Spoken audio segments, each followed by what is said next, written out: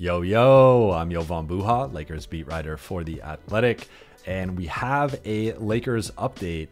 The Lakers are zeroing in on JJ Redick as the front runner to be their next head coach, according to Charania of The Athletic. The Lakers have not made a final decision yet, and there are still more steps to go in the process in terms of interviews, but all signs are pointing to Redick being the Lakers' next head coach. As I've been saying on my podcast and this channel for weeks, Redick began this process as the slight favorite, and that has only increased over the last 2 to 3 weeks. The buzz in talking to people within the organization and outside the organization has all come up JJ. Now, the primary competitor with Redick over the past month has been New Orleans Pelicans assistant coach James Borrego, who has a solid rapport with Anthony Davis. The two briefly overlapped in New Orleans for about a month and a half. It was not very long, but that clearly left a strong impression on Davis. And the Lakers have made it known, as well as Clutch Sports CEO and Davis's agent, Rich Paul, that this should be more of a Davis hire than a LeBron James hire, given that LeBron may only play another year, 2 years, 3 years max in the NBA, and Davis is signed for another 4 years with the Lakers. So the Lakers are viewing this more as a Davis hire than a James hire, and they are factoring in Anthony Davis's wishes, and his rapport with Borrego has clearly helped Borrego during this process and bumped him up, where it's mainly been him versus Redick over the last few weeks. And Borrego just had his in-person interview with the Lakers' key decision makers and stakeholders last week in Los Angeles.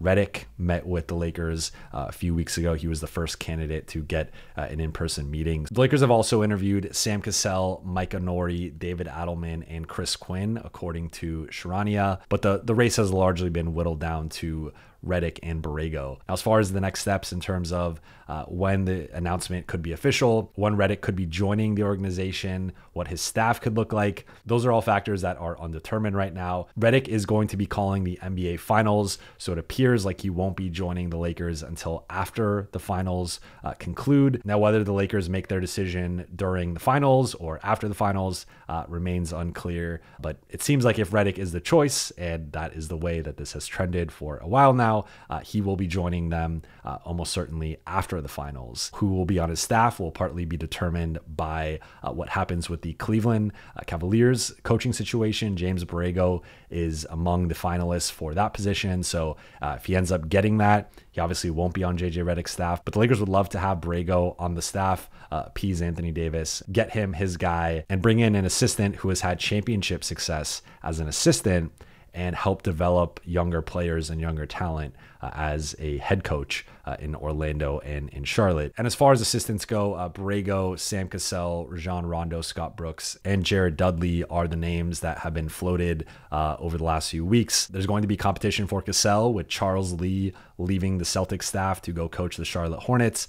Cassell could be promoted by Boston. Milwaukee is also reportedly interested in him, given his ties to Doc Rivers. So the Lakers are trying to make him an assistant. If he's not the lead assistant, there will be competition for him to be the lead in Boston and Milwaukee, and he could be making more money in those two other situations. So Cassell might be a tricky one unless the Lakers can offer a better position or more money than those two other situations. And Borrego, again, is a bit up in the air right now with the Cleveland situation. Jared Dudley is obviously in the finals right now with Dallas, and we'll see how that plays out and how big of a role he had and how much they want to keep him. Then you got Rondo, who's a free agent. I'll have more on the likely Redick hire in the coming days and weeks. I think there's an interesting move for the Lakers going with a first-time coach, a coach who has not coached above the youth level. And nowadays, the youth level could mean high school or college, but in this case, it means 8 and 9 and 10-year-olds. I don't know exactly how old JJ Redick's son is, but he has not coached outside that level.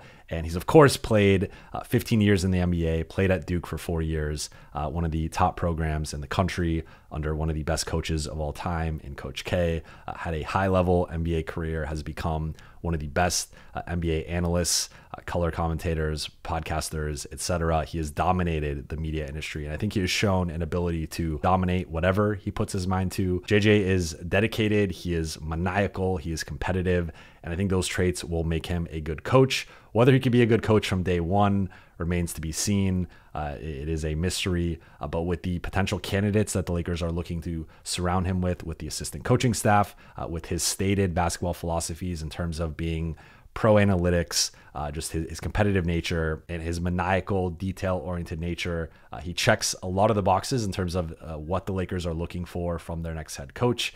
They are infatuated with him. They view him in a similar light to a young Pat Riley. Those are high compliments, and it is big shoes to fill. And there's going to be pressure from day one on JJ Redick. But at the same time, he has been preparing for this moment for years now. He has been dipping his toes in the coaching waters in terms of conversations with other teams, having conversations with coaches to prepare for this very opportunity. And I think he'll be ready. And of course, as we hear more on potential timeline and what his assistant coaching staff could look like and what the Lakers are leaning toward in terms of the draft and free agency and the trade market, I will have more thoughts on how all these moving parts fit together. But for now, I think it's fair to say that this was not a glamorous coaching market. I think every candidate has pros and cons. And despite not having the experience of the rest of the field, I think JJ has several traits, be it his personality, his views on the game, his playing experience, and that competitive, maniacal side to him that will make him a good coach. I'm sure there will be some growing pains in year one, maybe even year two, but the Lakers are viewing this hire as someone for the foreseeable future, for years down the road, not just for this upcoming season or the season after. So if they are really committing to him, and as we've seen with Frank Vogel and Darvin Ham, even if you have success in year one, Frank Vogel won a championship in year one, Darvin Ham made the conference finals in year one. That does not necessarily guarantee you job security in this position, but there is a finite window with LeBron James and Anthony Davis. It will likely be a 2-year window.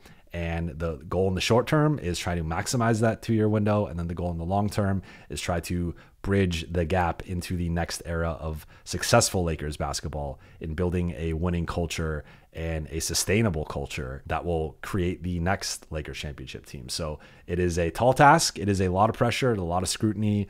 And JJ Redick is going to be thrown headfirst into the fire from day one. But JJ Redick is aware of that. He is a smart dude. He's been talking to people. He's been going through the interview process. He's been picking people's brains, and he appears to be the selection for the Lakers' next head coach. And it seems that if this plays out the way it is looking right now, if JJ is the choice, and again, all signs point to that being the case, it would likely be announced at some point during the finals, and then he would join the Lakers after the finals. Though still a couple weeks between then and now, and the Lakers still have to make this an official decision. Though again, all of the buzz and the intel points to JJ Redick. But that'll do it for today's show. Thank you so much for watching and listening. For those on YouTube, please be sure to hit that subscribe button, hit that notification bell, and drop a comment and a like if you enjoyed this video. For those listening on Apple Podcasts, Spotify, and your podcast platform of choice, be sure to follow, download, and leave a 5-star review. I'll be back tomorrow with episode 28 of Buha's Block. I will talk to you then.